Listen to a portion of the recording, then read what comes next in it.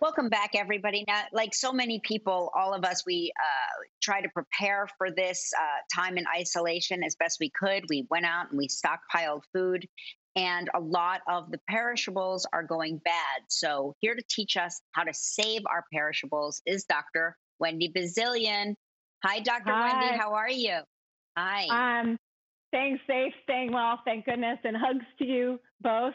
Good to be with you. It's really true. We have so many people to thank, including our designated shopper, but everyone from our farmer to our grocer to our truck drivers to get us our food. So when we get it home, we got to keep it fresh and we got to keep it there. So I wanted to dive in and give a few tricks and tips to help out, starting with milk. And of course, we have our little 1-year-old in the household. So we have our 1-year-old sippy cup in honor of you all.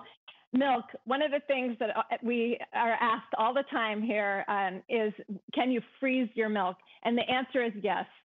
When you bring milk home, and our goddaughter was laid off, unfortunately, temporarily from a cafe she was working at and brought us extra milk. So you can freeze it. You will lose a little bit of taste. You will lose some texture because when it freezes, it layers. But what you have to do is you have to put it in a separate container, not in the milk container because it does expand. And when you thaw it, just be sure to blend it somehow. Put it in the blender, use an immersion blender, something like that. You can freeze your milk, and that's the really good news on dairy.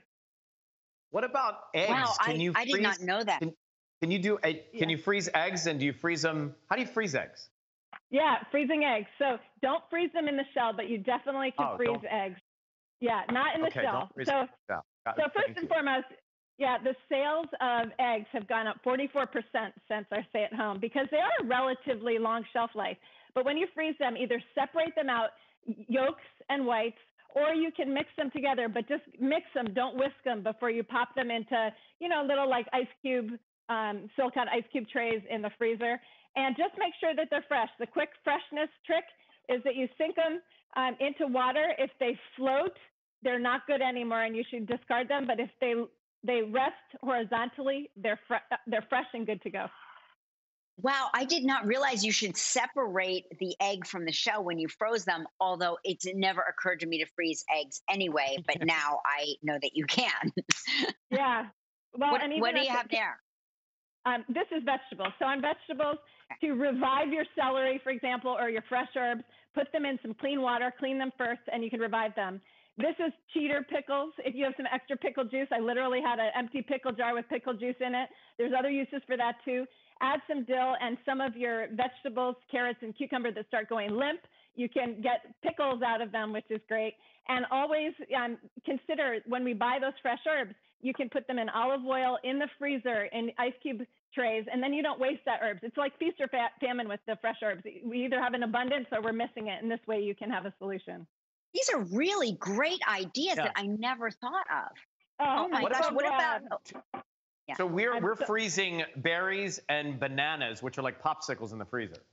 Oh, yeah, exactly. So that's exactly what this is here. This is the banana popsicle. Great for smoothies, but great straight out of the freezer. Of course, when they get too speckled, you know what to do. You just throw them in the freezer and they make great banana bread.